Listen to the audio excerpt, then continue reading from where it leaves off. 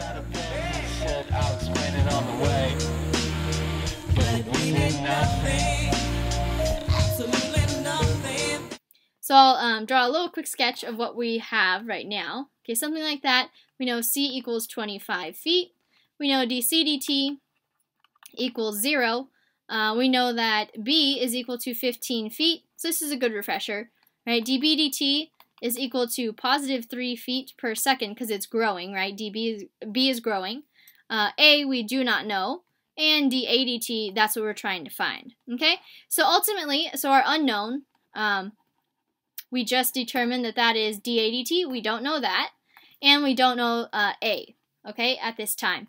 So dA dt, that's what we want to leave as our final unknown, okay? So right now, we're not going to be concerned with that. What we want to find out is what is A at this time. And let's do so. So in order to find this unknown, this A, is what we're going to do is find an equation. So find equation relating the variables, okay? The variables. Not the rates yet, but the variables. So A, B, and C in this case. So what we have, what is pretty useful, is a right triangle, right? So what we're going to use is the Pythagorean theorem. So these are related by A squared plus B squared is equal to C squared. Okay, so that was step number 5. And then what we're going to do, what we just learned in the last section, is we're going to implicitly derive. And usually with respect to time. So with respect to time as it passes. Okay? So what that means is we're going to ddt both sides. So ddt of a squared plus b squared equal to ddt of c squared. So that's going to turn into, we're going to take the derivative of each of these variables and then have tacked on to the end dA dt, dB dt, and dC dt respectively. So what that's going to be is a 2a times dA dt, because we don't really know how a is related to t just yet, plus 2b times dB dt, because we don't know how that's related, and finally, sorry, I squished it in, 2c times dC dt.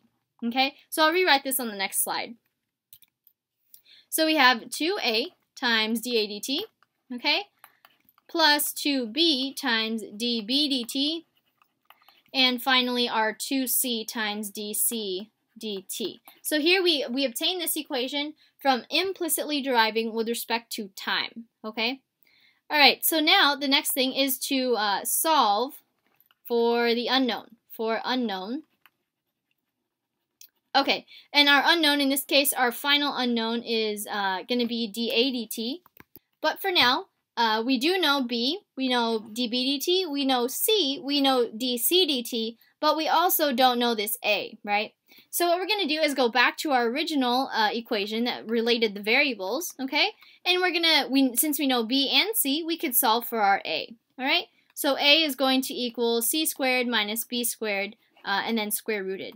So C was equal to 25 feet, and then that'll be squared, minus B, which is 15 feet, and that's squared, and square root of that. So this will turn out to be a 20 foot length. Okay, so now we know our A, we know B, we know C, we know dB dt, and dC dt. So now what we're going to do is basically just plug those in and solve for dA dt. Okay, so I'll write this on the next slide so we have enough room to finish. So we have 2a times dA dt, okay, plus 2b times dB dt, and equals 2c times dC dt. So let's write down what the value of our variables are. So a is equal to 20 feet, b is equal to 15 feet, c is equal to 25 feet, dC dt is equal to 0 feet per second, right? Remember, the length of the ladder we are assuming does not change. dB dt is equal to 3 feet per second, and dA dt is our unknown. So that's our question mark, okay?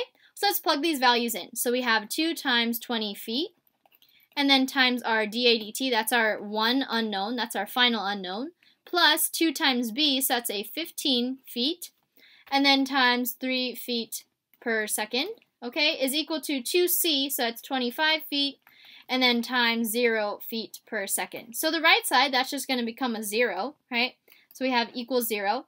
And then we have a 40 feet times dA dt. And then plus 2 times 3 is 6 times 15 is a 90. And this will be feet squared per second. Okay?